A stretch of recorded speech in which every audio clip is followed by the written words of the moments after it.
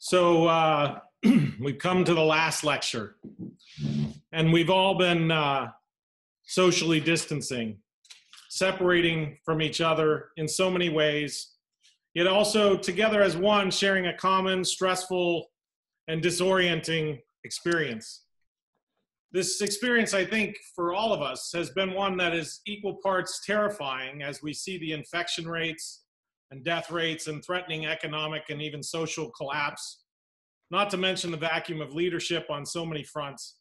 But also it's been strangely peaceful, as for many of us who are non-essential in our roles, the hustle and the bustle of our everyday lives has temporarily abated. Some have taken up drawing, we binge watched television series we've seen before, and even find time for a little introspection. So I want to share my own experiences in quarantine. As a systems thinker and systems scientist and faculty at Cornell, I teach the next generation of graduate students systems thinking, systems mapping, and systems leadership. And this course specifically is on the latter. And I'm always looking for new examples that will help students to apply these ideas as I watch the news and experience this terrifying peacefulness that is our current norm. I have to say that there couldn't be a more in-your-face and real-world wicked problem that screams for all the things that we have been learning together in this course. What possible alternative scenario, other than COVID-19, could make a better case for the immense importance of the basic systems thinking loop? The idea that we have to conform our mental models to reality rather than conform reality to our mental models. We see the errors of confirmation bias, conforming reality to our mental models, every day playing out in our leadership, and the results are deadly real. And what possible alternative scenario, other than COVID-19, could we make a better case for the immense importance of complex adaptive systems, or CAS? The idea that a system's behavior, say the number of infections and deaths, is an emergent property of the simple rules, social distancing, testing, contact tracing, hand washing, etc., followed by autonomous agents. And boy, can they be autonomous. These agents, we're seeing them on the news every night. So I ask you also, what possible alternative scenario, other than COVID-19, could make a better case for the immense importance of understanding human organization and human organizations as a flock rather than a clock? Organizations are not clinical mechanical clockworks that full of hierarchically controlled people do everything that they're told to do. They're self-organizing, organic, unruly beasts with a mind of their own that grow and evolve. Organizations behave more like living things than machines.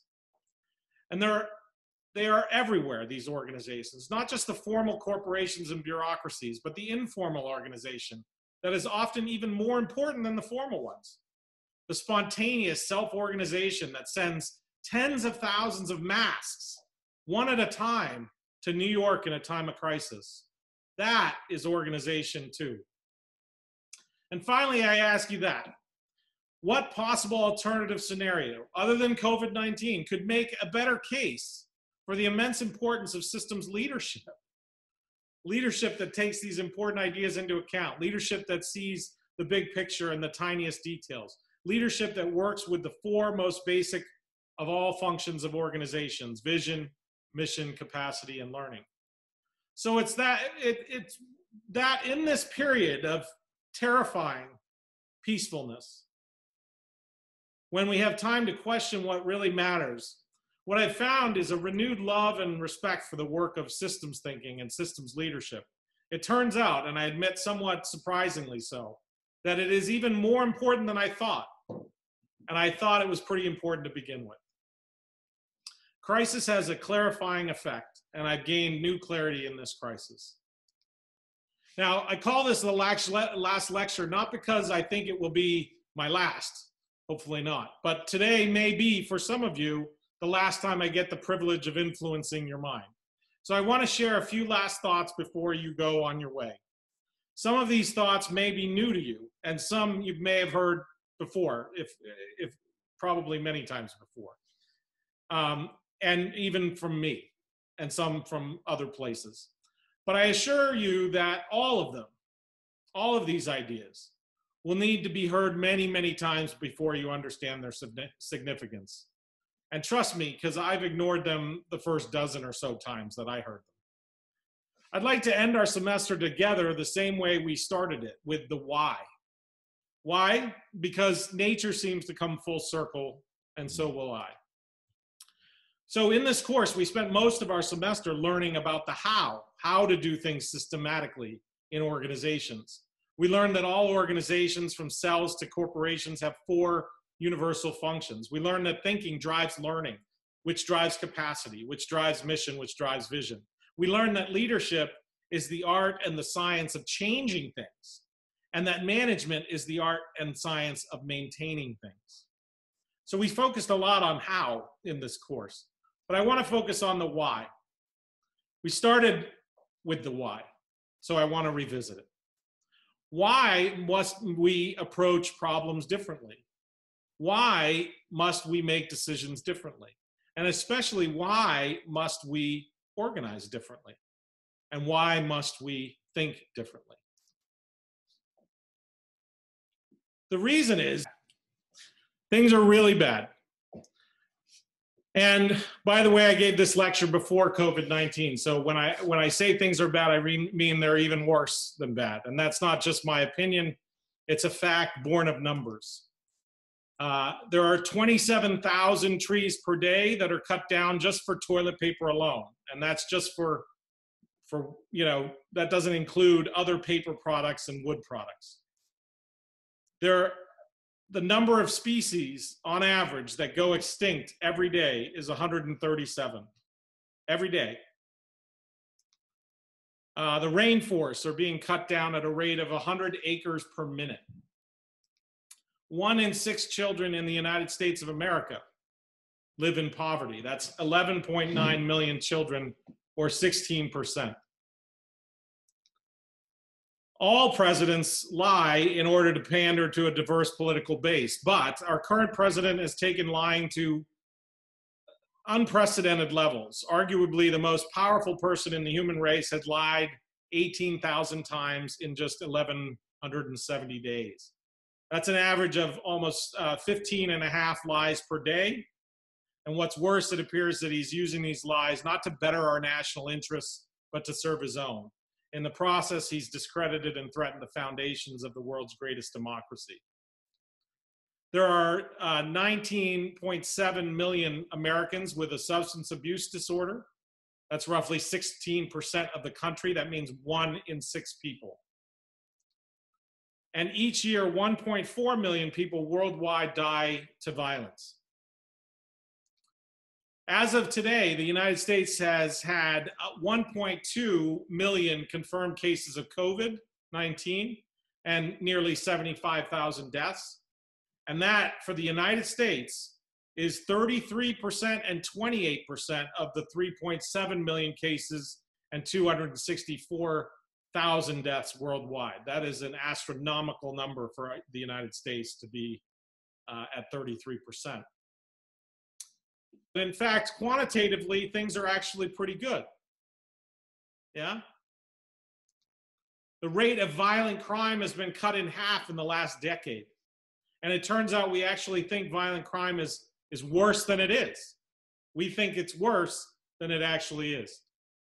The rate of death by war fell 100 times in the last 25 years. There's been a 50-fold drop in the murder rate in Europe between the Middle Ages and the 20th century. This is the very first time in human history, for the 70 years since World War II, in which the warring between superpowers has stopped.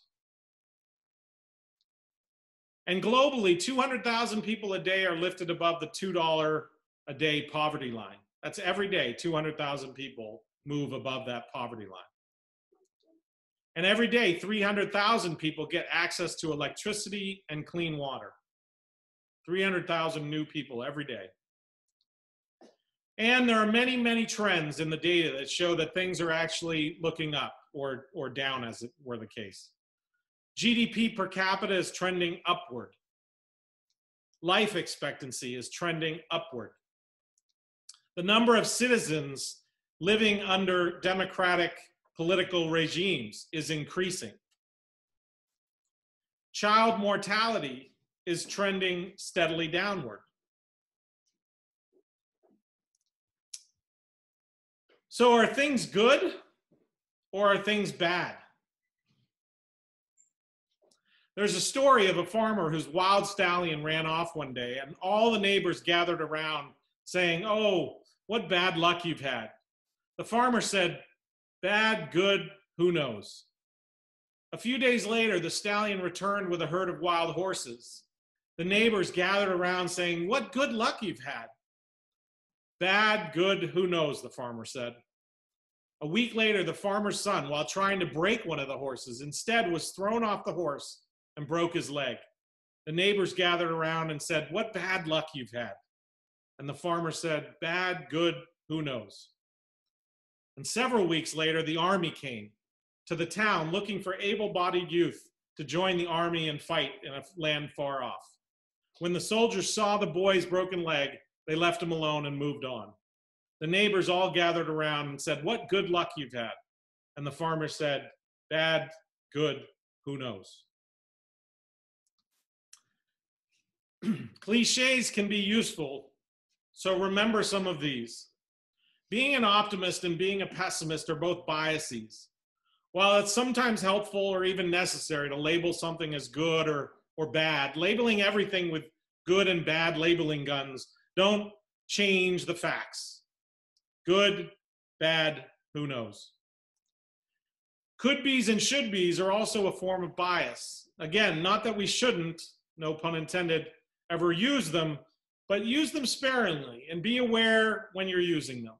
My mother used to say, be sure not to should all over everything. That's a joke. And looking to the future or the past may also be useful, but we have to be and stay in the present. The present really is a present, a gift. Not in a corny way, but in the way that it just is. The present just is. It's real.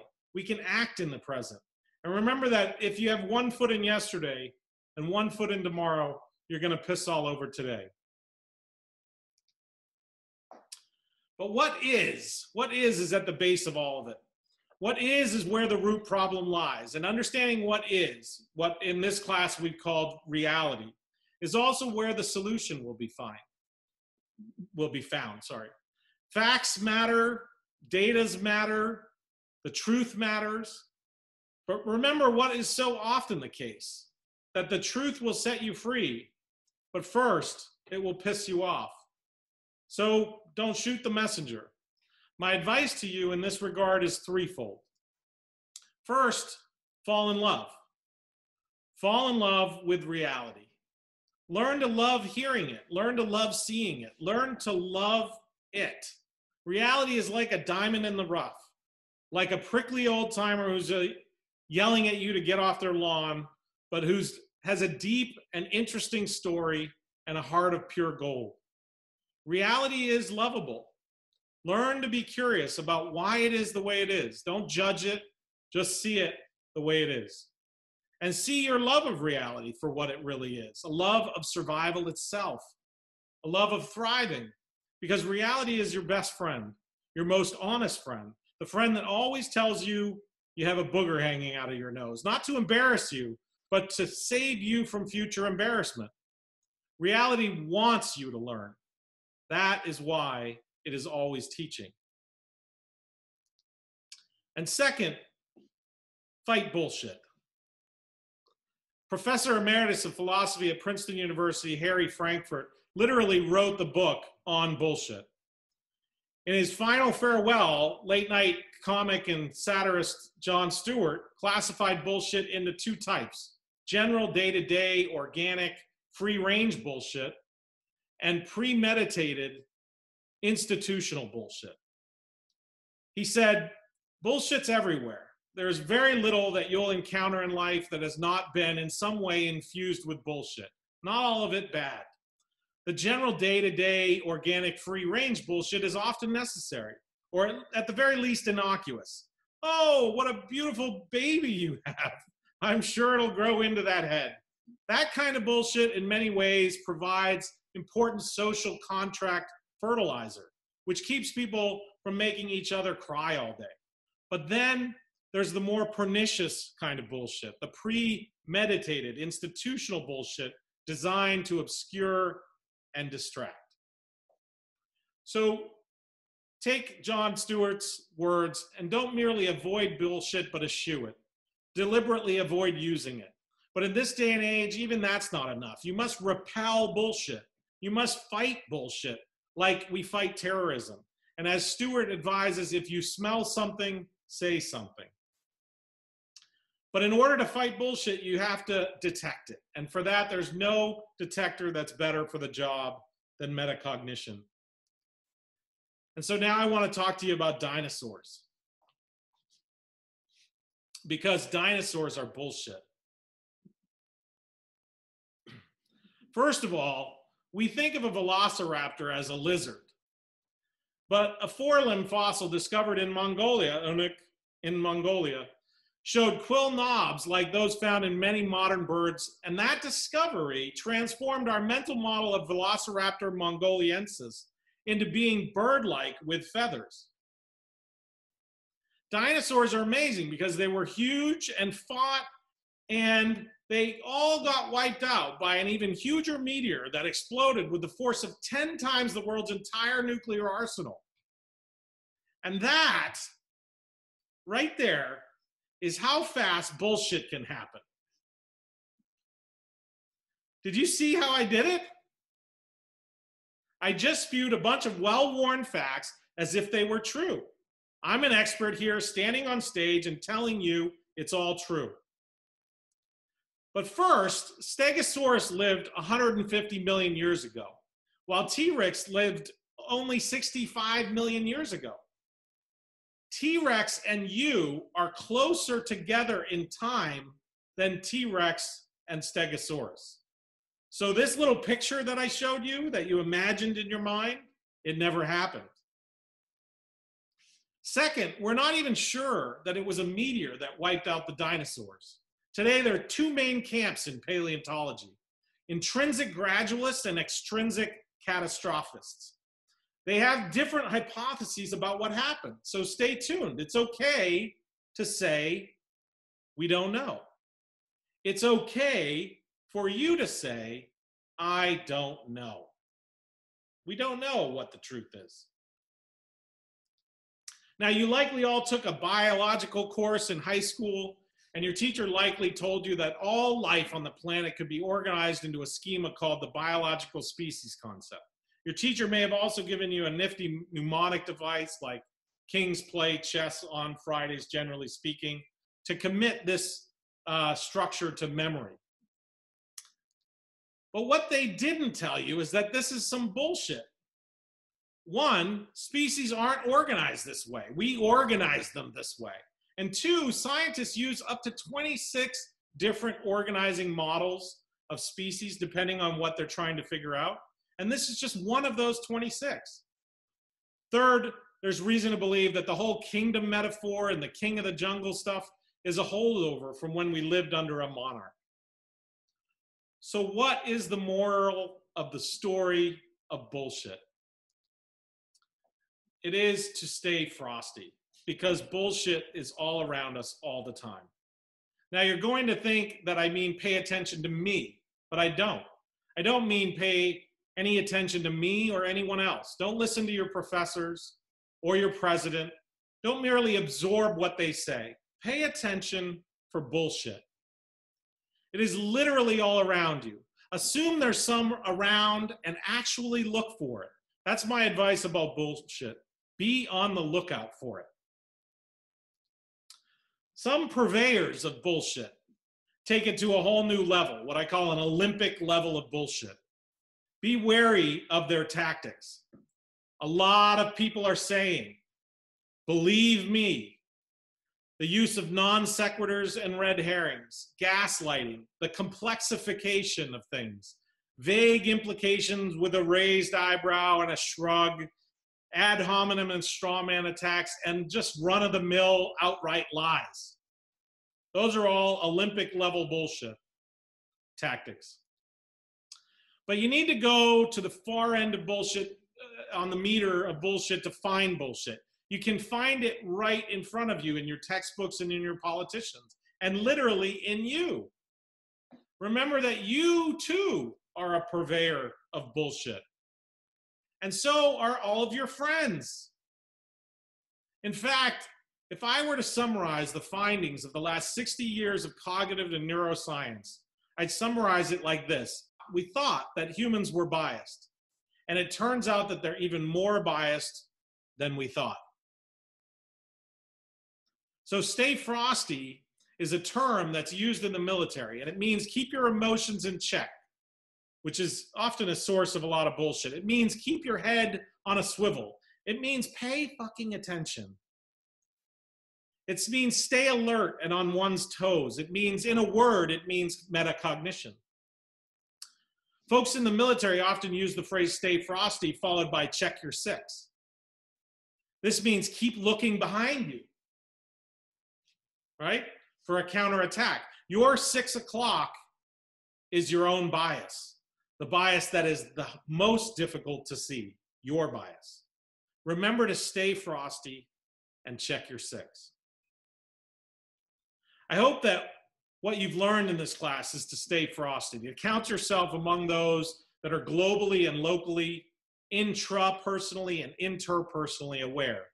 Not to frame things in terms of good and bad, but in terms of their all-important context.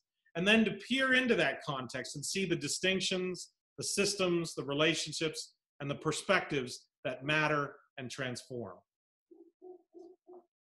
The other thing that you should take in mind is to take that middle way. F. Scott Fitzgerald said, the test of a first-rate intelligence is the ability to hold two opposed ideas in the mind at the same time and still retain the ability to function. Systems thinking is about seeing the middle way, not reductionist or holist, but both. Not forest instead of trees, but both. Not Apollonian or Dionysian thinking, but both. And remember, you learned all this in Ithaca, the home of Odysseus, the original middle way thinker. And not Republican or Democrat, or both. It's about reconciling paradoxes and opposites, goods and bads, yins and yangs. Robert Frost said, 3 roads diverged in a wood, and I took the middle way, and that has made all the difference. I lied. He didn't say that. There was only 2 roads in the woods. And that's the point. People always give you 2 options. Even the woods only give you 2 options. But there is the middle option. Go that way. Go the middle way. I also want to share with you this idea that you are insignificant. It's true. You and your life are totally insignificant. I want to make sure you know this empirically. Let's take a look at just how insignificant you are. The cosmic calendar compresses the Earth 13.8 billion year history into a single calendar year. And here's what happened in the first 4 months after the Big Bang on January 1st. The next 4 months saw the forming of the Milky Way galaxy. And the final 4 months saw our solar system form and life within it take shape. But let's break down this final month, December, because it's an important month for us. In the first 14 days, multicellular life began. Between December 15th and 29th, we saw a number of other species originate and flourish. And on December 30th, the KT explosion, the one that we think killed the dinosaurs, came and made the dinosaurs extinct. So we think, or something else happened. On December 31st, the last day of the year, that was a particularly important day for us. as that was the dawn of the apes and the hominids.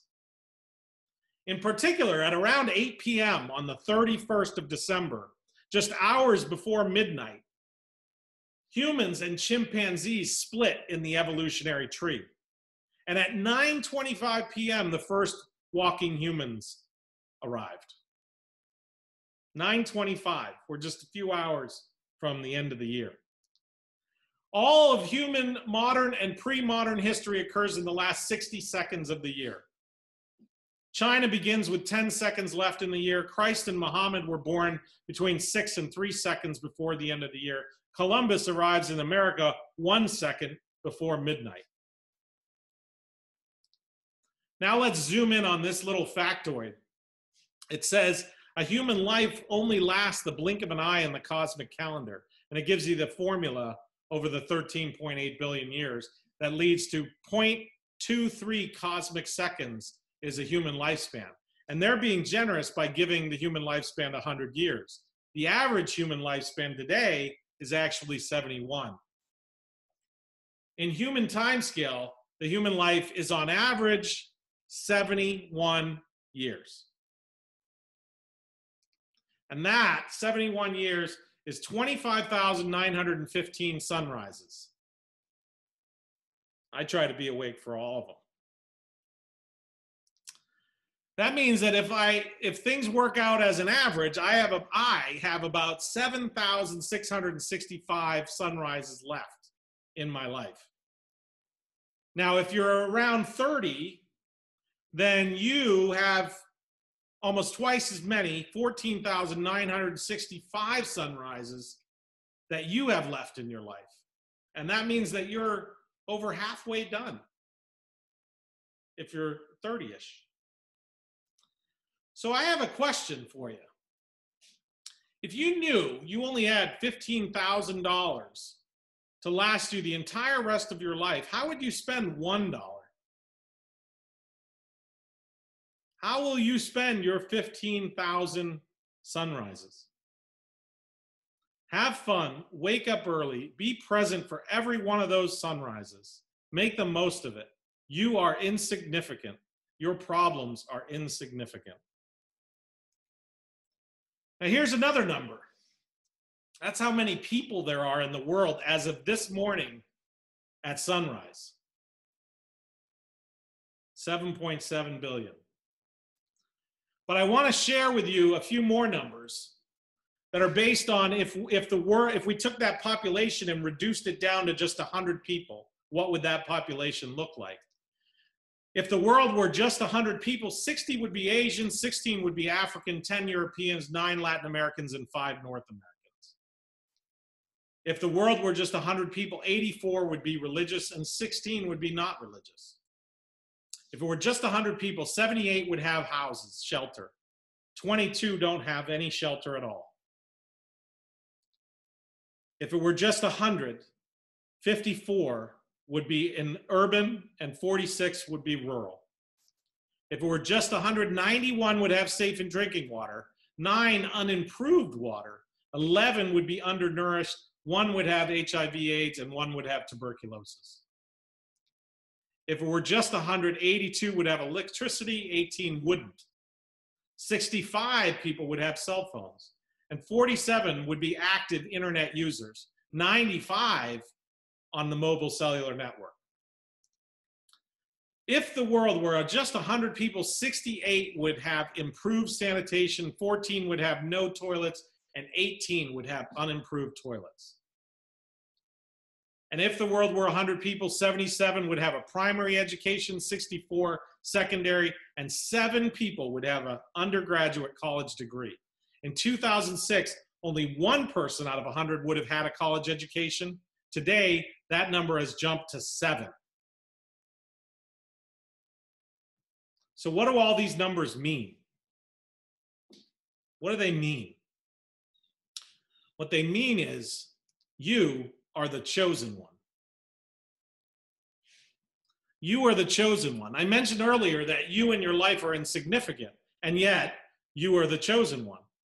The language of nature isn't math, remember, although math is a uniquely remarkable language. The language of nature is paradox. Nature has had a long time to reconcile paradoxes. So yes, your life is insignificant, and you are the chosen one. I want to make sure you know this also, that you're the chosen one. Because if not you, who? You're part of the 0.001%, the 0.0001% that has an advanced degree from an Ivy League university, or almost. In fact, even without an Ivy League degree, if you have shelter, enough food to eat, potable water, electricity, a computer, a degree, or a graduate degree, you are part of the 1%. You're not in the 1% because of your smarts and your good nature and your good looks. I hate to break it to you. Do you know why you're in the 1%? You're in the 1% because you got lucky and because the world is unfair. You got good parents or a good break or whatever it is that brought you into the 1%. You might think that it was your hard work and determination that got you there. But where did you get those qualities from? No matter how far back you draw the chain of causality, the truth will be evident. The world is unfair, and you just got lucky. You are the chosen ones. And because much has been given to you, much is expected. Etched on my immigrant father's gravestone is a quote from the American President John F. Kennedy.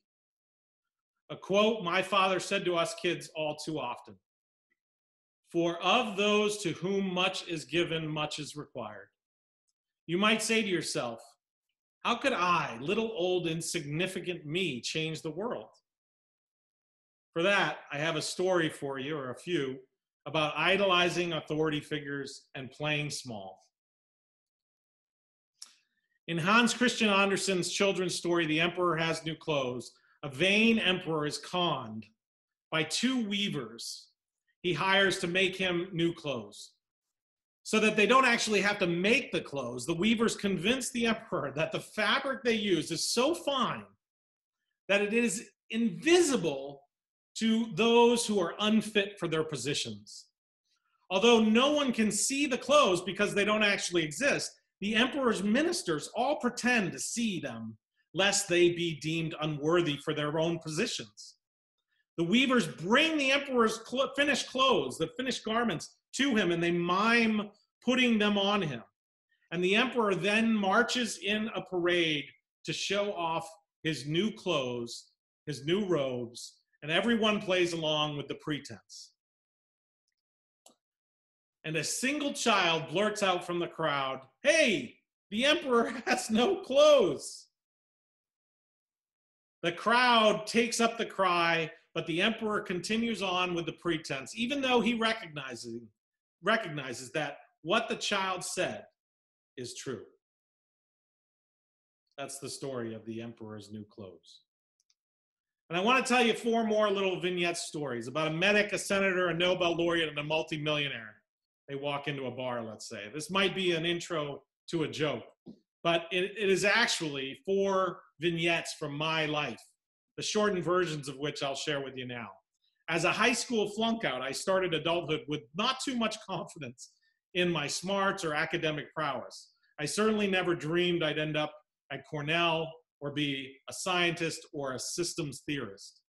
But along the way, I had 4 prominent emperor has no clothes moments that gave me the confidence that I wasn't an imposter and that I had something to say and contribute. The first was when I trained to be a medic on an ambulance. I thought medics were pretty legendary. And so as a young man, I dreamed of becoming one. I wasn't sure at the time if I could even pass the test or become certified, but I did. I eventually passed it. My first shift on the ambulance, my lead medic was a seasoned veteran who had been doing it for years. And as the night shift wore on, I came to realize that he was a complete boob who didn't know a cannula from a catheter. I was shocked and remembered thinking, how is this possible? How could this person that I thought was going to be so amazing turn into this? Fast forward many years, and I had the privilege of meeting a world-famous physicist. I wanted to download his entire brain to understand the deep wisdom that he gleaned from such a basal understanding of the universe. What I learned is that he was self-centered, angry, psychosocially inept. He was a man baby who had eschewed his own family and come to the end of his life alone. How could someone I thought to be so wise be so clueless to any learnings outside of his discipline or domain? How is this possible? Some years later still, I was invited to give a big talk. It was the first talk I had ever given where there was a legitimate green room with hors d'oeuvres and swanky seating. I was joined by another speaker who was a US Senator, and I remember thinking, I am so far out of my depth. But then he started talking to me as if I was his fraternity brother. And he quickly revealed that he was a small-thinking, chauvinistic, elitist, self-serving douchebag. Again, I was shocked. How could a man make it all the way to the US Senate and be so sophomoric? I remember thinking, how is this possible? In each case, it was possible because it is often the case that the emperor has no clothes. Of course, over the years, I've met hundreds of incredibly ethical, competent, remarkable people too.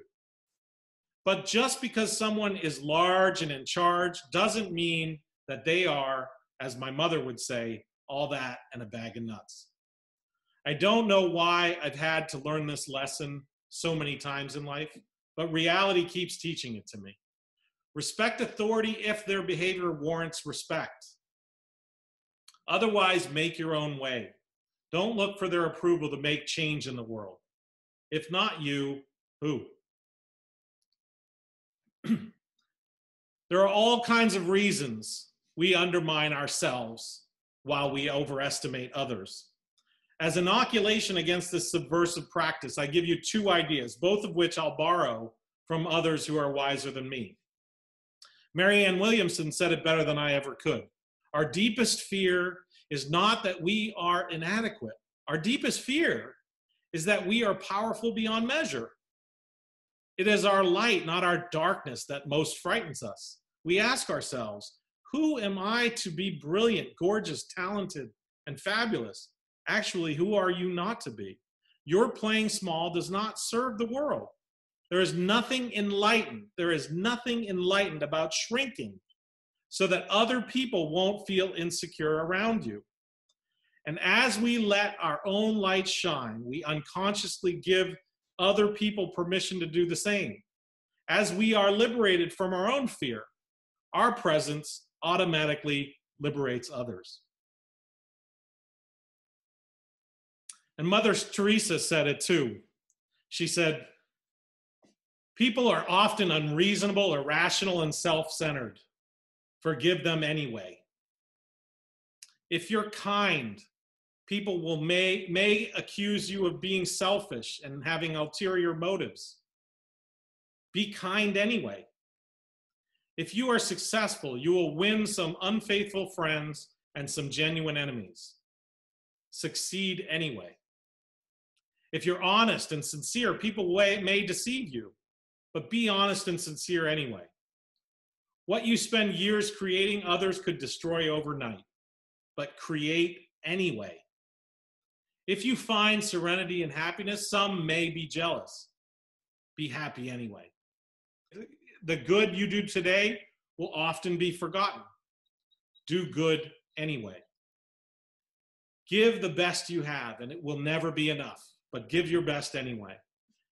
In the final analysis, it was never between you and them anyway. The Constitution of the United States starts with the most popular line, "We the people of the United States." We the people. That usually gets the most attention, and for good reason. We the people. But my favorite line of the Constitution as a systems thinker isn't this one. It's the next bit. In order to form a more perfect union. The point is that things are incremental, as the systems thinking loop tells us. Perfection isn't going to happen overnight. In fact, things are never going to be perfect, but they can be more perfect.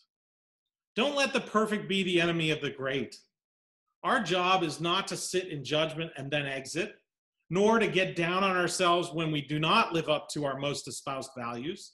Our job is to form a more perfect union, to always strive to get more feedback, to learn more, to adapt more, to make things more better.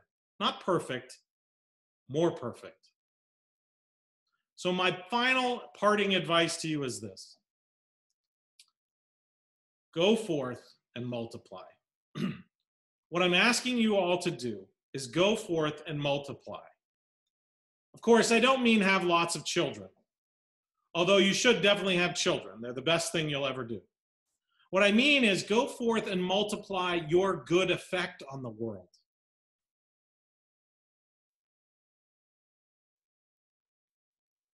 Pervasively, gritfully, purposefully, formally, impatiently, addictively, go forth and multiply your good effect on the world.